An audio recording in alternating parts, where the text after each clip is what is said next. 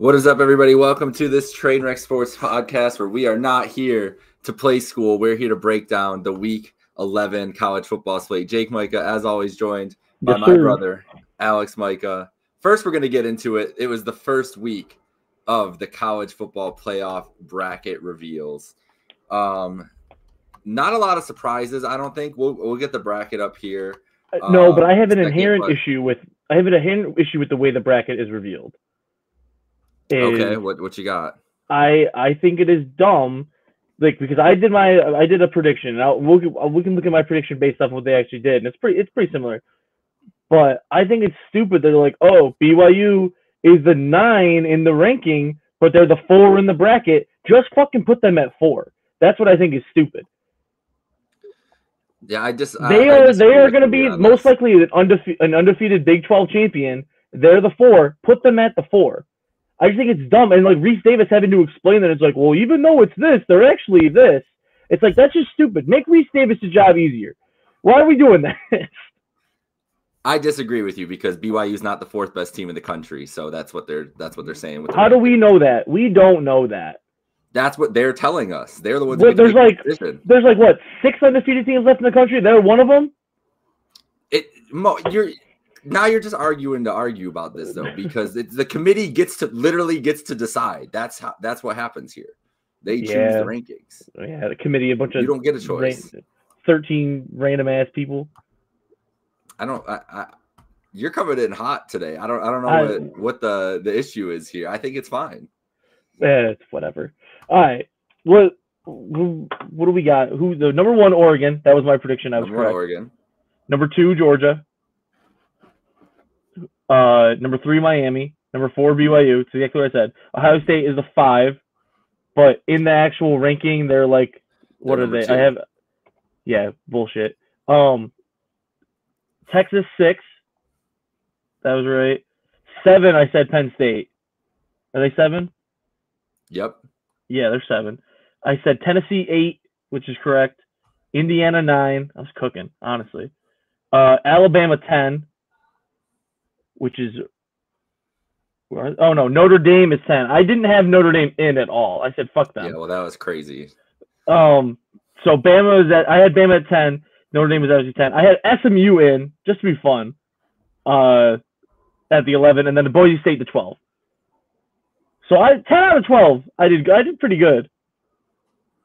That's pretty good. And my numbering system just makes more sense because I did exactly what they should be and what they are in the bracket. It doesn't make more sense. It's really not hard to understand how they did the rankings. When they started doing it, I was confused when they started doing it because I didn't realize that's how they were doing it. I thought they were doing it in my head how I did it. Because I was like, this makes sense. They're doing the 4. Well, they should be ranked the 4. It was pretty easy to pick up on it when the second team was a Big Ten team. Yes, but it's still dumb. I disagree. I think it's the way that it should be. Those are the best teams in the country. It gives us more info on how they're going to be seeded going forward and where they would be. Nevertheless, that's where I'm at with it. So it's pretty much, isn't it? It's like pretty much what the AP poll is, isn't it? The only change is in the AP, Georgia is ahead of Ohio State. That's the major change. Which they should be. I disagree with that too. Well,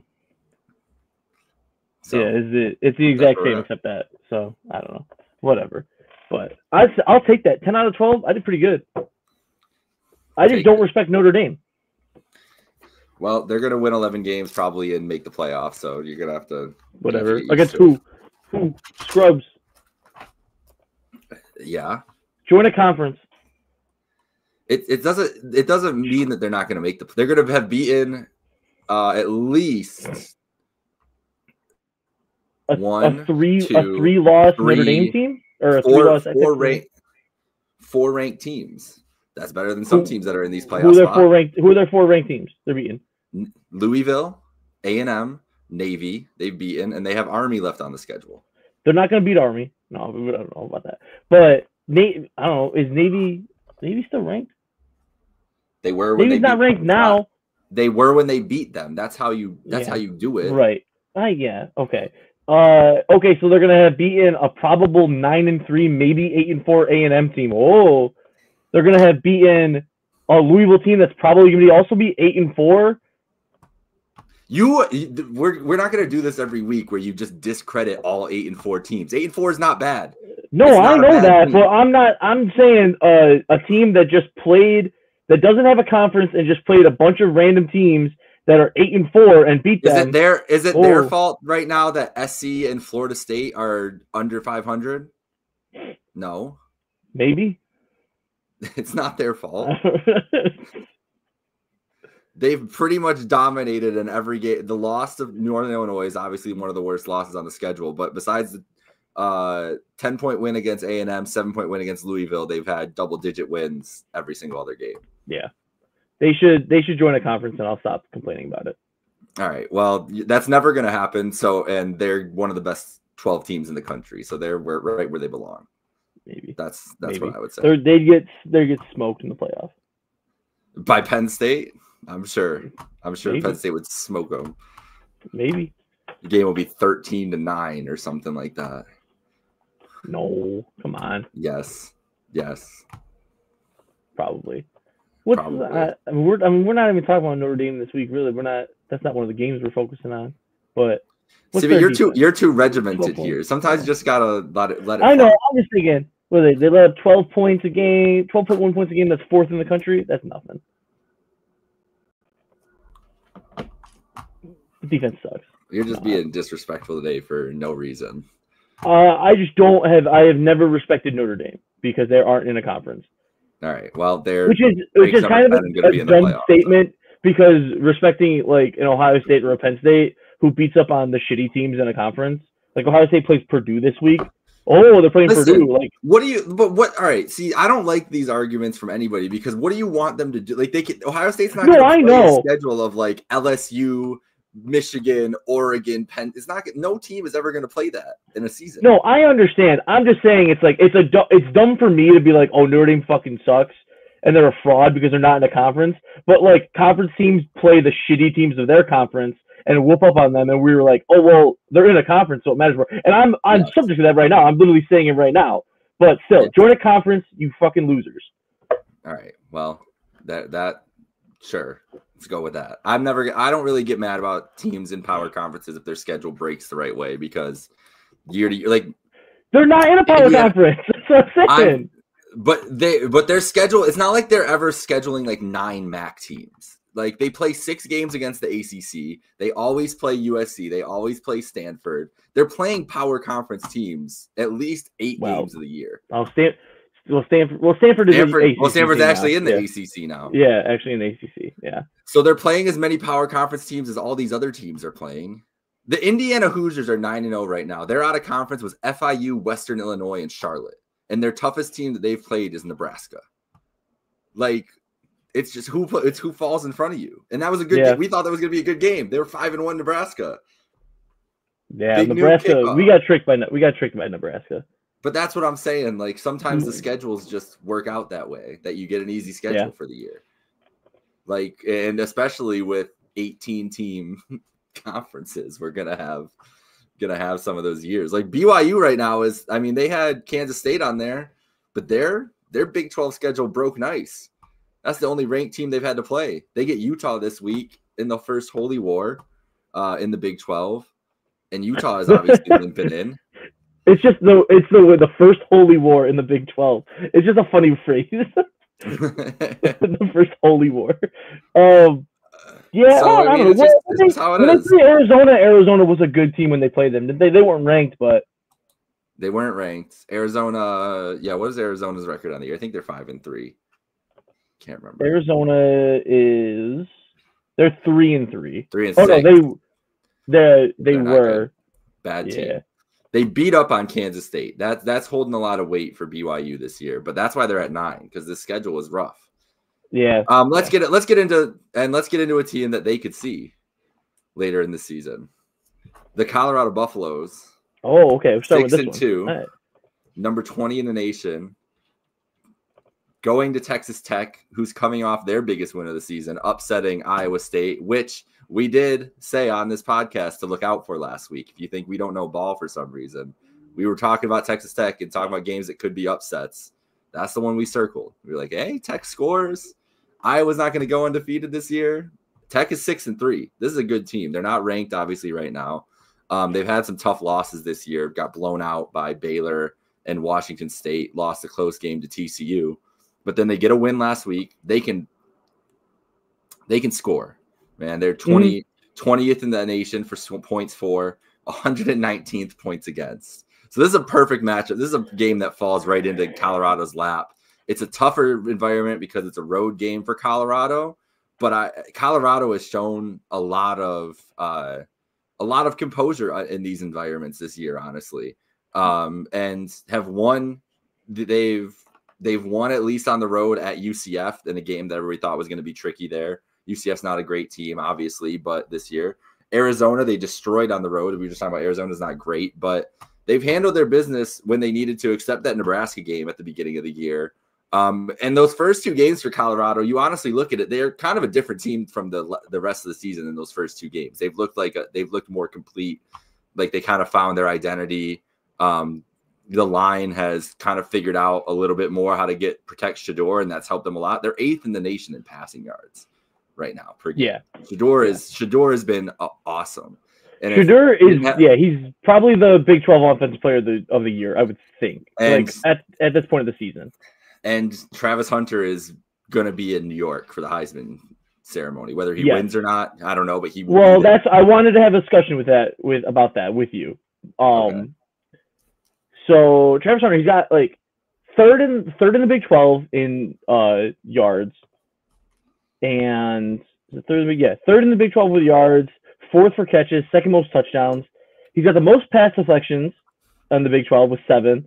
And he's got 2 picks on the season, which is it's like tied for like 11th in the Big 12. That's nothing spectacular. But you could argue people aren't throwing his way because he's such a good corner. I don't think that he is doing enough on both sides of the ball to win the Heisman. And obviously, as crazy as that sounds, because like people want to be like, oh, Charles Woodson played offense. It's like he played like 40 offensive snaps in a season when he won the Heisman. It wasn't like no one was doing what Travis Hunter's done, where he's played both sides of the ball. But I still think you need that output to be considered the guy. And right now, I still think if it's at the season end that Ashton Gianti, if he sets all these rushing records and he breaks them all the Barry Sanders rushing records, that he's the guy for the Heisman. I don't think it's Cam Ward. We've seen a lot of good quarterbacks and put up numbers. Cam Ward isn't shattering any of these records. He's not beating Joe Burrow's touchdown, pass record or his yards, or is as good of a dual threat quarterback as Jaden Daniels was last year. So Cam Ward might be a finalist, but I don't think he should be in that conversation. I think it's a 2-horse race between Travis Hunter and Ashton Gianti. And if Gianti gets to over that 2,000-yard mark past, I don't know the exact number for Barry Sanders, but if he gets past that mark, I think it's his Heisman. And Hunter gets, first-team All-American, unanimous. He'll win the Paul Hornung Award again for most versatile player in college football. And, I mean, he probably might end up as like the defensive player of the year in the Big 12 also. But I don't know. I don't think he is as like, and we had this conversation before. I don't think he's an elite enough corner in college football that he should be warranted as like, winning the Heisman. I think it's clear that he's the best player in college football, though.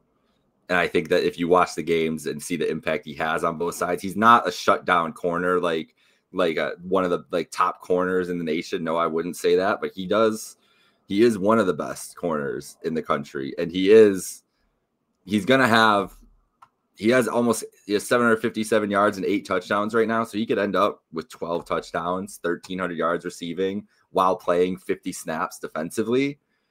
I don't know, man. And not being a liability and being above average at the very least. And on a good day, great. I don't know. It's tough. It's tough because I think you just watch him and you're like, that's clearly the best, most dynamic athlete and player in football. Now, if Gianti does get all past all these things, he will get more consideration. But you also have to consider if you're not talking about case for winning the Heisman, but the narrative behind the Heisman. Hunter's going to get all the favoritism over a Boise State running back, no matter what. Like the Colorado guy is going to get the love at this point too. So you have to remember, you have to grade this on a curve a little bit. And right now, we're not even talking about one of the guys who's actually ahead of Gianti in the odds, according to FanDuel. Yeah, Dylan Gabriel is plus 350. Travis Hunter and Cam Ward are tied at plus 185. Jonty is plus 500, and then it drops to 20-1 for Curtis Rourke and Jackson Dart there. And then Shedeur is at 45-1. So they're obviously giving, it's only going to be Hunter here, but Hunter is, tied for being the favorite in this award.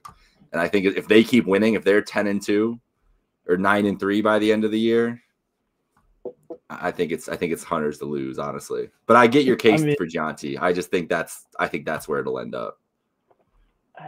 Obviously, I think those 4 guys right now are locks to be in New York for the ceremony.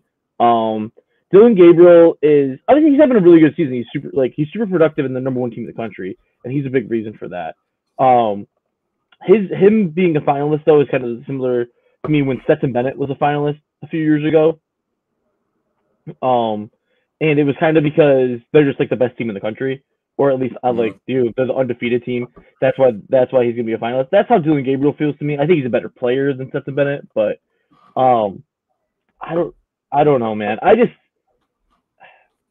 know. I want to see a running back win it. Obviously, it'd be really obviously cool if a wide receiver corner wins it. That's happened in the past, but a running back's won it in the past too. Yeah, but it's been so long since we saw a wide receiver win it 4 years ago.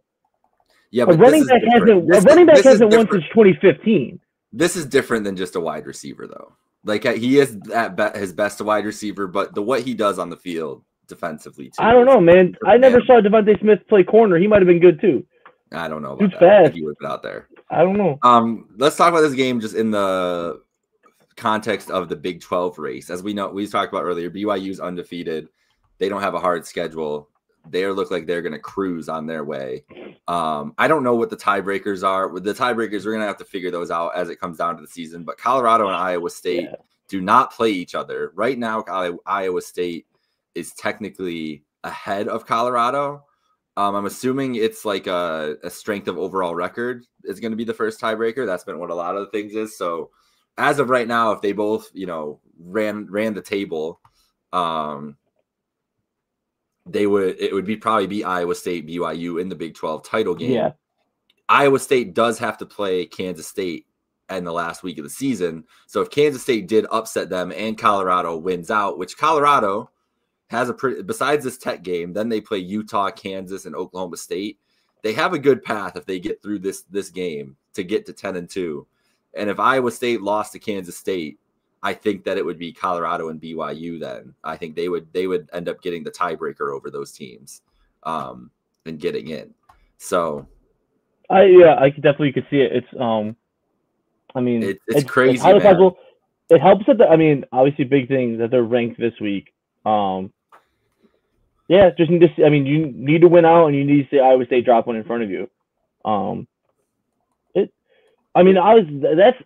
would play a big thing in it too. If because that gives you an extra week, you add to those stats for those Heisman voters too. So if they can get to that conference championship game, and then honestly, then it would be the full narrative push behind Colorado, behind Deion, behind Shedeur, behind Travis Hunter.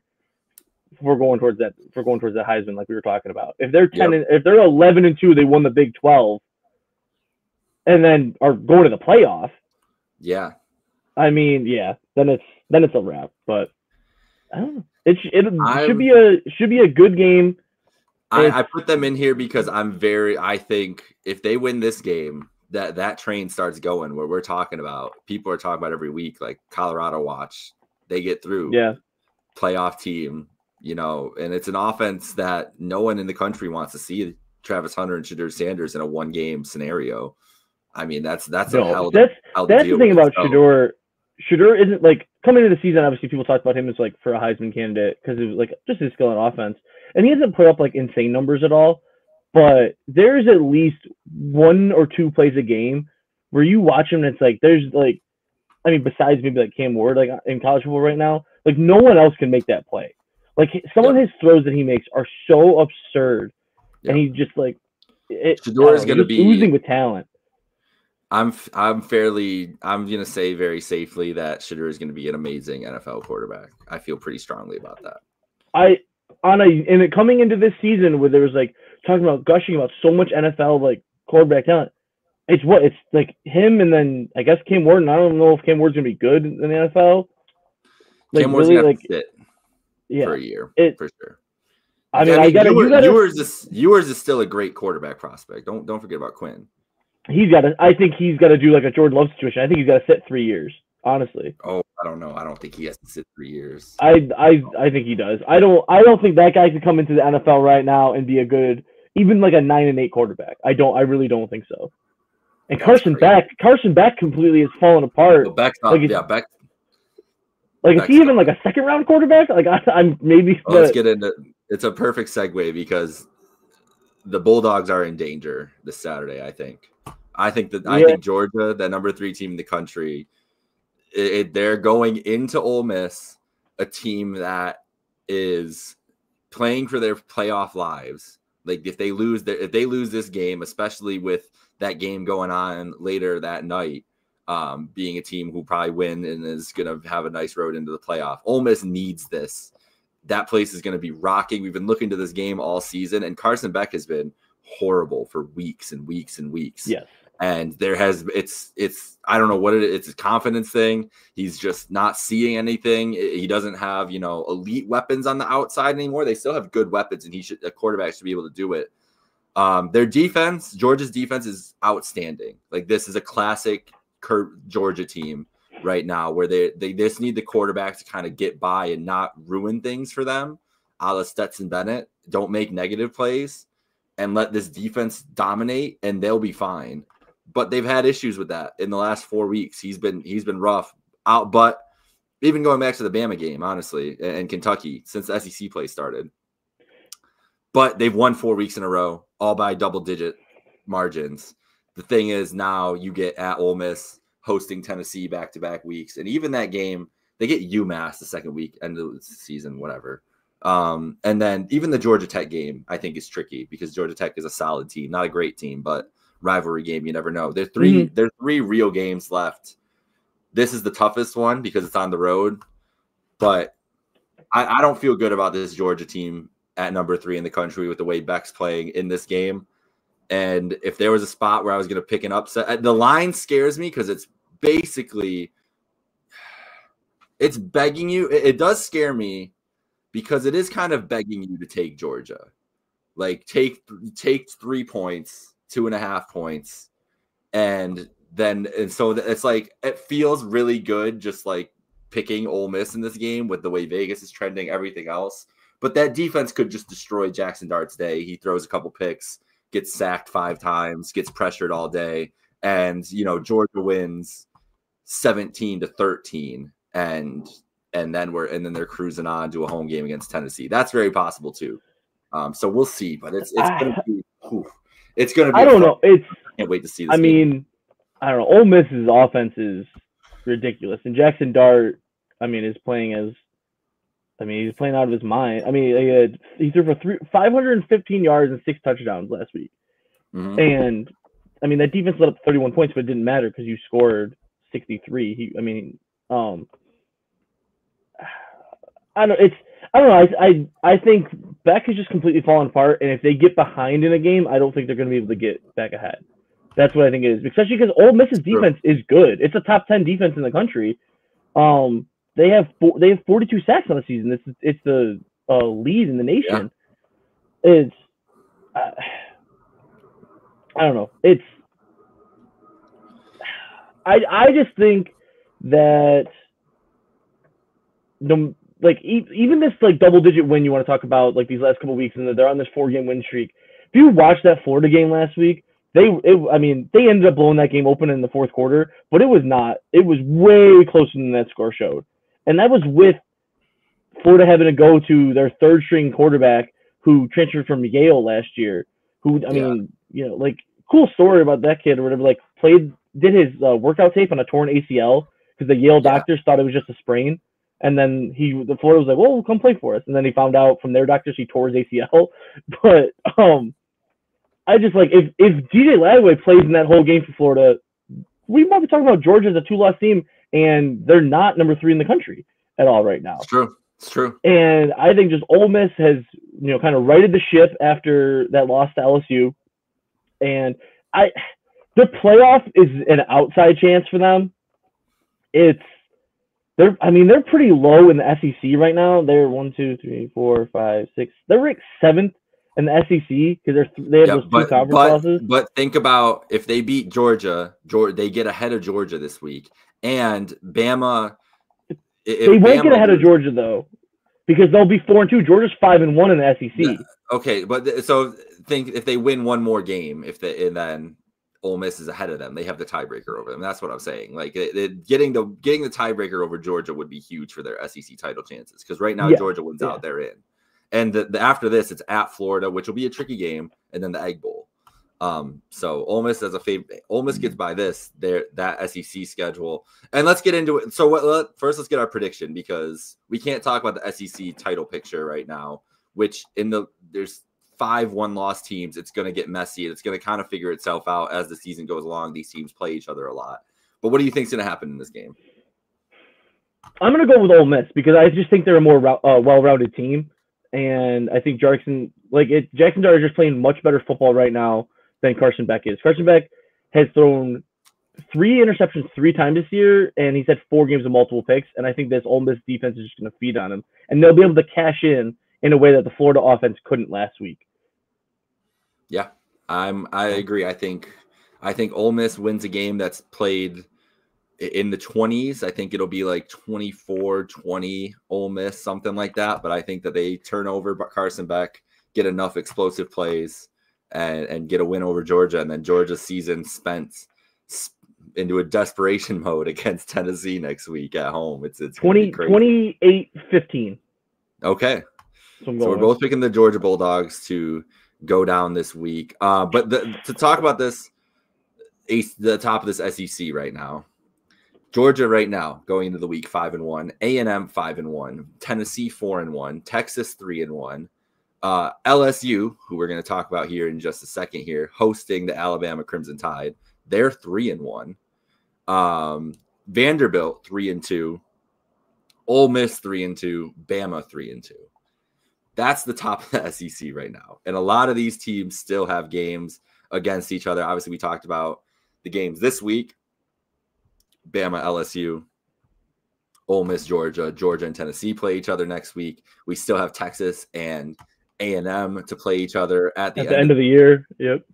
To figure that out. Vandy hanging around here is interesting because they get LSU and Tennessee at the end of the season. They have an interesting game with South Carolina this week, but Vandy's going to be a big part of this equation going into it later in the year. And then it's just, we're going to figure out a lot, and the SEC could cannibalize itself a little bit, which is really exciting with the competition that it's been this year. It's been a really fun conference as we expected, but I don't think we expected it to be as close and to have as much parity as it's had. So here we go into this game now. Both teams sitting with 2 losses. LSU obviously having the nice the advantage of losing that game to USC, so they're hanging ahead in the SEC title picture.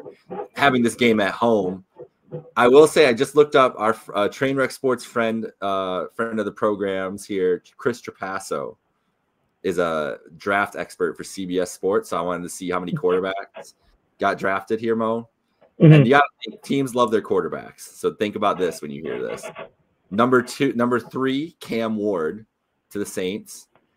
The second quarterback drafted he has here, Jalen Milroe to the Cleveland Browns. Jalen Milroe is probably going to be a first-round pick. Now, yeah, that sucks for Jalen Milroe to go to the Browns. He should be a first-round pick, but to the Browns, come on. But more to talk about Milroe. And number 6, he had Shedeur Sanders going to the Raiders. Number 7, Garrett Nussmeier to the New York Giants, and then our boy that we were just talking about, Quinn Ewers, to the Rams at 16. So you would get to sit a year at least. That would be a great. McVay and Ewers might be good together. But Nussmeier and Milroe, according to our friend Chris Trapasso, this is from 2 days ago, 2 top 10 prospects in this game. We've talked about how much we love Nussmeier. At least I've talked about how much I love Nussmeier and love that I've seen how he's grown throughout this year. He's impressed me a lot this year.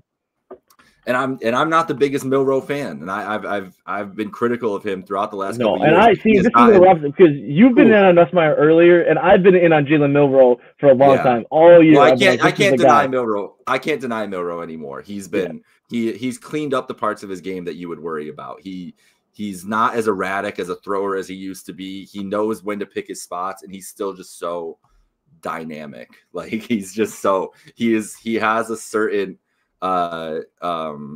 just athleticism and shake that a lot of guys don't have. But this Bama team, in the 2 tough games they played this year so far, because I'm not counting Missouri as a tough game, they've lost. And I mean, they beat Georgia. I shouldn't say that. Yeah, I shouldn't say that. They beat Georgia, but losing on the road, they've lost the 2 tough games they've had this year at Vanderbilt, at Tennessee, and now they're at LSU. I just think the Tigers are – I think they're just as good as this team. It's the same thing with the line in the Georgia game where they're begging you to take Bama here. And I really love LSU. I've loved this LSU team. Just love the way Nussmeier's played so far this year. I think last week or a couple weeks ago against A&M – was it last week? A couple weeks ago, right? Yes. Yeah. Against A&M, they got smacked in the mouth in that second half. Especially, it was a different quarterback who came in though and had a lot of success against Marcel them Reed that they weren't prepared for. And then you saw what that A&M team did last week on the road. Like it's a team that I don't know. It was just it's a weird game. You kind of gotta you can't flush it down, but they have the margin for error in the SEC where they could afford that game. So I feel really good about this LSU team coming in focused, locked in. They are at home Saturday night in Death Valley. And I think these teams are close enough that I'm willing to just take the home team and lean there and go with LSU. But this is the fact that this game with both teams and these 2 losses, it's basically a playoff elimination game. This is what the 12-team playoff, like these are the types of games you love when you're talking about the 12-team playoff, because these are still 2 teams that if they make the field, like you could convince yourself they're going to make a run for a natty if one of these teams gets in, but one of these teams is going to be left out after Saturday night. Yeah, I'm going Bama. Honestly, wow. I'm going Bama. This is, I mean, obviously you're right. Everything you're saying is right. Both these teams could be making a run. I just think I don't know. I think Jalen Milroe is just a better quarterback. Obviously, he doesn't have like the passing yards that Garrett Nussmeier does, but I think what Milroe can do in a game, especially in like a high tension game like this, he always like shows up.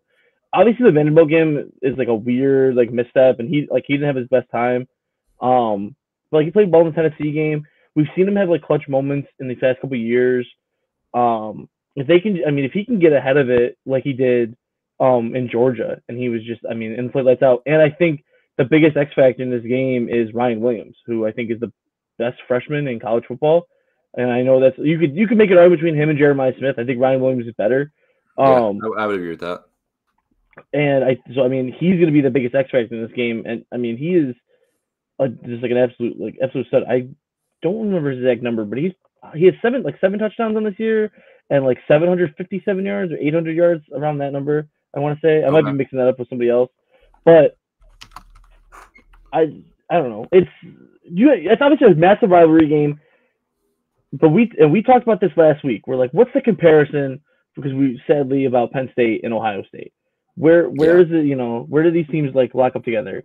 And we figured out that in this world, it's LSU and Alabama and SEC is another rivalry like that, where both teams consistently are ranked in like the top 10, top 15, and Alabama just wins every single time. Yeah. Obviously, there's been a couple. 2019 was a different story, but that's like one of the greatest college football teams of all time. Beat that Alabama team. And there's over like a dozen first-round picks between those 2 teams. And then a couple years ago, that got that win in overtime. That was Brian Kelly's first year. But Alabama, even with a new coach, even under a new coach, I don't know. I think it's just those guys know what they have to do to win. There's players that have been there for the last couple of years. They know how it feels to lose to LSU because they were there, but they also know how to beat them because they beat them last year. And obviously, being in Death Valley is a very tough situation, but I'm still going to go with Crimson Tide. What's your score? It's going to be high scoring. It's going to be 38-17. 31. Okay. Yeah, I'm going with LSU. I also think high scoring. I'll go 30. I'll go 41-38. I think it's going to be a high scoring affair though. Some other interesting matchups this weekend to watch out for. Miami at Georgia Tech. We were talking about that Georgia Tech team. Miami's might get got at some point. Florida playing better, traveling to Texas. That's just a fun matchup to see, honestly. Florida and Texas in an SEC game. The whiteout, Washington traveling to Penn State on Peacock there. Obviously, yeah, it's kind of sad that it's on Peacock. There's nothing wrong with Peacock. People are hating on Peacock too much. Yeah. Great app. Michigan and Indiana. Interesting game for the Hoosiers as they are 9-0, and if they get past this one, we know what one's next in a couple weeks in Columbus. That will be one of the biggest games of the season there. And then that's really it of note. Oklahoma, Missouri is an interesting game just for the fact that it's a renewed old rivalry now being played in the SEC, and then we mentioned Holy War a little bit earlier, but another iteration. So you on the road at Utah. You're not going to know the answer to this, but you mentioned Florida, Texas. I was looking this up earlier. When was the last time they played each other? If you had to guess. 1984. Oh no, way longer. 1961. Longer than that. 1949. A little bit longer. 1929. Not that long. 1940. The last time these two, I don't know. First time they met was a tie. 1924, they played each other. It was a tie. Then they had a home and home. 1939, 1940. Texas won both games. That's the last time they played each other. That's weird. It is really. It is. But I mean, played. It's fun to look at though with some of these teams that were like. Obviously, you talk about renewing old rivalries, or it's like they're in a conference, but they used to have home and homes with each other. Like we talked about Colorado, Texas Tech, they play each other. Obviously, both in the Big 12 now for the first 2 years they've been here. They're 5-5 against each other all the time because they had back and forths against each other in the past for whatever reason. They also were both in the Big 12 for a little stretch of time. Right, but it's it's interesting to see. The last game it was in Gainesville in 1940, a 26-0 Texas win on December 7th. Maybe history's gonna not repeat itself because they're at Texas, but let's see. You talk about the Holy War. BYU's got a staggering decline in the Holy War. Utah is up 59-32 all time. That's tough. Yeah, that's tough. But no, always that's tough. Always fun. Always fun. Rivalries, especially rivalries that don't necessarily happen on rivalry week, are always a good time. Oh yeah. And maybe Florida Texas, maybe renew an old rivalry. Not really that's a rivalry, but get could be a start of it. All right. Yeah. Enjoy the Saturday slate. We'll be back next week to preview the biggest games of Week 12. For Alex Mike, this is Jake Majka. Have a great weekend, folks.